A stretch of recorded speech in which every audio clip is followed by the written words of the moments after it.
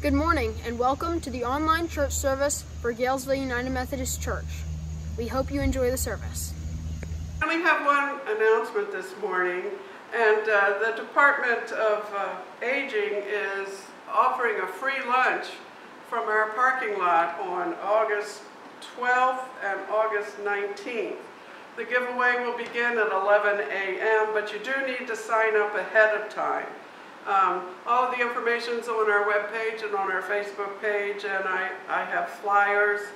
I'll be sending out a general email, but let everybody know in South County that's over 60 years old that they're entitled to sign up for a free lunch. It's being prepared by Harrington Harbor, so it should be pretty good. So that's August 12th and August 19th. Good morning, everyone. Dave Loftus here again with more anniversaries and birthdays.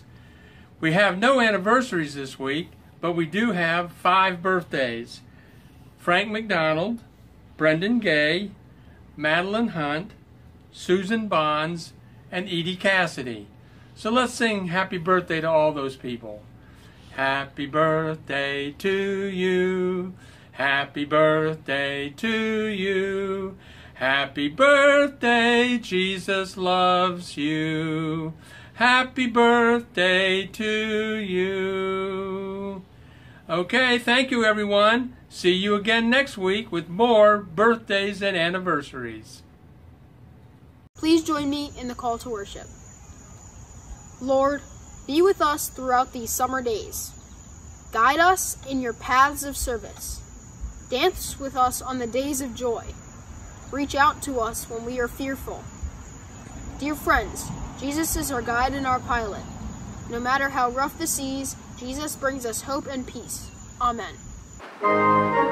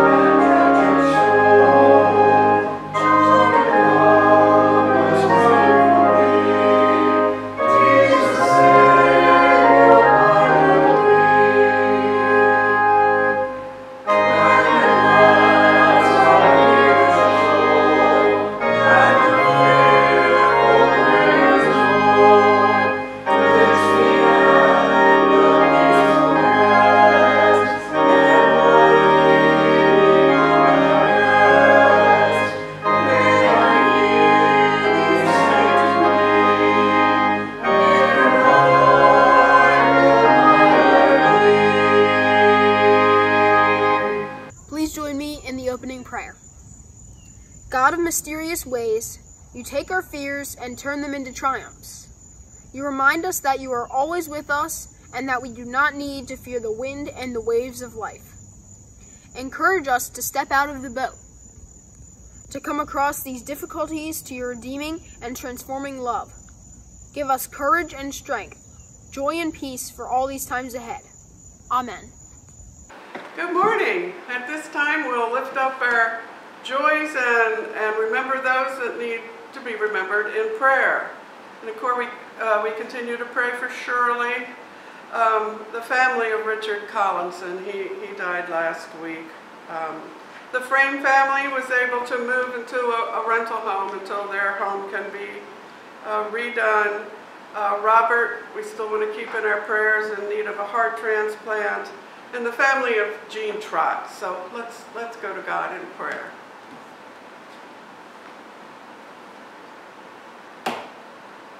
As the summer days move rapidly toward the busyness of autumn, our attention is drawn forward.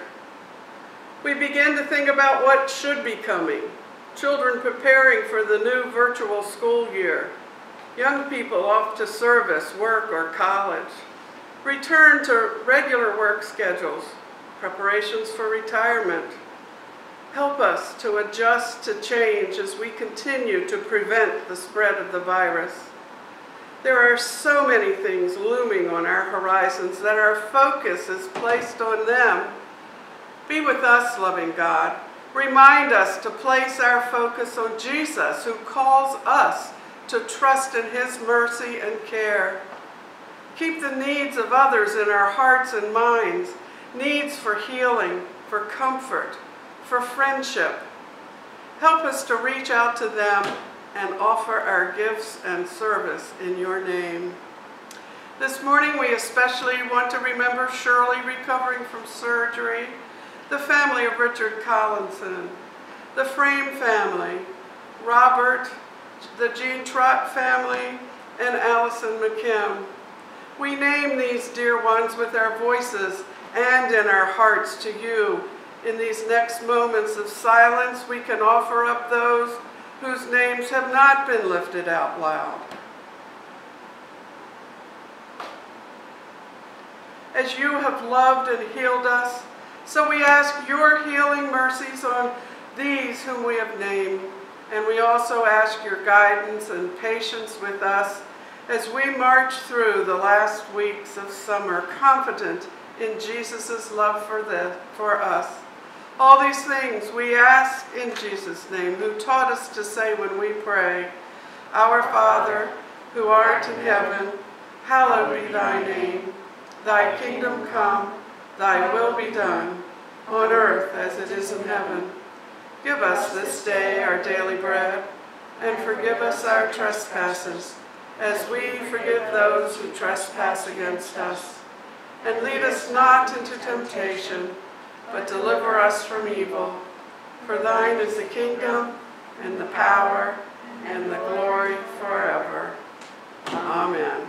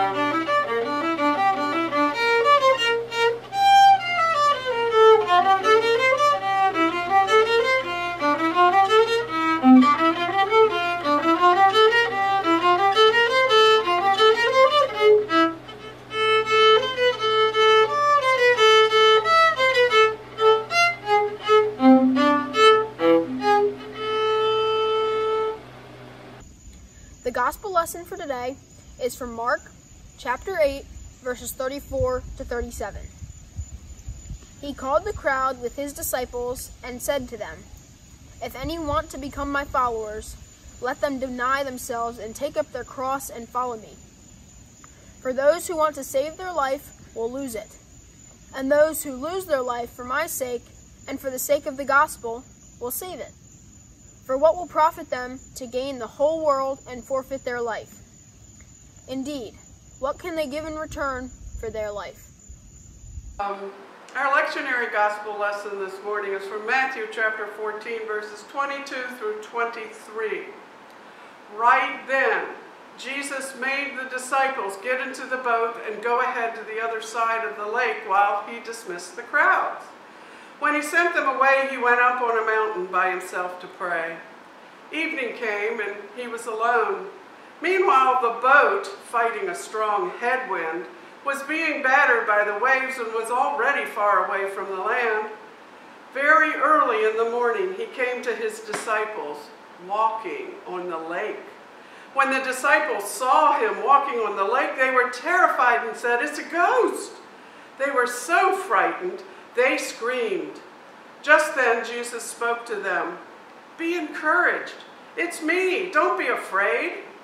Peter replied, "Lord, if it's you, order me to come to you on the water." And Jesus said, "Come." Then Peter got out of the boat and was walking on the water toward Jesus. But when Peter saw the strong wind, he became frightened. And as he began to sink, he shouted, "Lord, rescue me." Jesus immediately reached out and grabbed him, saying, "You man of weak faith, why did you begin to have doubts?" When they got into the boat, the wind settled down. Then those in the boat worshiped Jesus and said, "You must be God's Son." This is the gospel of the Lord. Praise to you, Lord Jesus Christ.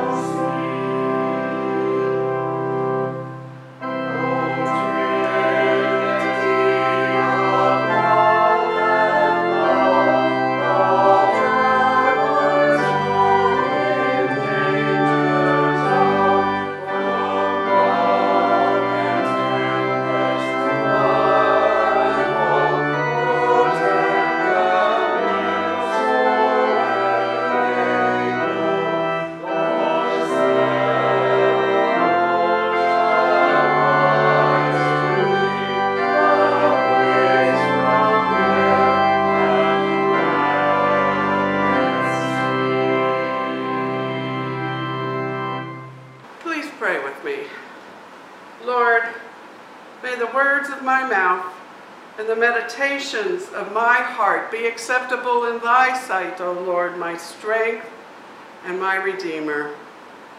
Amen. I can remember shopping at Montgomery Ward before there was even an Annapolis Mall. I was in the clothing department with Woody and Matt, and the boys seemed to love hiding in the clothing racks, especially the round ones. Well, you can guess what happened. I couldn't find Matt. That's a very scary feeling. I've lost Matt. Words can't describe what happened in my heart at that moment. And just as this was sinking in, from under a clothing rack walked Matt, not a care in the world, as if to say, I know exactly where I am. But for a split second, I thought I had lost him. As we continue our Finding God and Family-Friendly Movie sermon series, we're looking today at another story about being lost, Finding Nemo. So far in this series, we've talked about Lion King, Up, Mr. Magoo's Christmas Carol, and we've learned about God's creation and the circle of life and the importance of loving others and how we can be transformed. Oh, and I almost forgot, I began writing the sermon before I preached about Cinderella, how envy can destroy us. Are we talking about a bunch of kids' movies or the Bible? Powerful stuff. The theme of being lost should resonate with those of us who follow Jesus because he gives us plenty of examples of what God does when we're lost. He tells the parable of how the shepherd leaves behind the 99 other sheep to find the lost one. He tells the story of the woman who loses the coin and searches frantically until she finds it.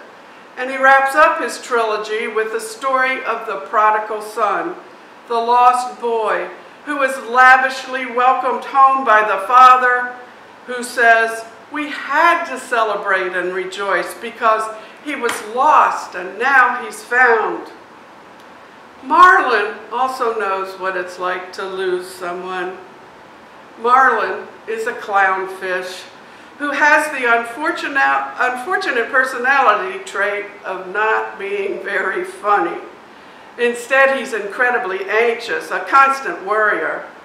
When Marlin was younger, his wife and 399 babies were eaten by a barracuda, leaving only Marlin and his son Nemo. As you can guess, Marlin is incredibly protective of Nemo, to the point that Nemo begins to resent Marlin's helicopter parenting. On Nemo's first day of school, Marlin accompanies him to class and follows closely as they take a field trip. Nemo, in an effort to assert his independence, ventures beyond the safe zone and is captured by a scuba diver who wants to add Nemo to his exotic fish collection. Marlin's worst fears are confirmed, and now he has to leave the safety of his comfort zone to find Nemo. Nemo's capture highlights for Marlin the brutal truth of being a parent or loving any child. And that is from the moment a child is born and that umbilical cord is cut, we are forced to participate in the painful practice of letting them go. They take their first steps away from us. They say, "Mine," for the first time. They get on their first school bus or move into their first dorm room. The art of parenting a loving child is the art of learning to let go. When I was director at Parkwood Learning Center, the first day of preschool was harder on the parents than it was on the students. The teachers dealt with the kids, and I carried a box of Kleenex to help comfort the parents. Letting go, letting our children become their own people, entrusting them to others can be really hard. God knows about this, right? From the very beginning, God gave his children, Adam and Eve, the freedom to do what they wanted, even if it meant not doing what God wanted them to do. And ever since then, we've been testing our limits with God, pushing the envelope, asserting our independence by defying God, running away from God, doing the exact opposite of God, what God wants us to do. Have you run away from God? I know I have. But God never stops chasing us, never gives up on us. Once Nemo is taken, Marlin has to decide what to do. Maintain the control over his life that he craves, or to let go of it in order to venture into the dark, murky, unknown ocean to find his son. Of course, he chooses to find Nemo.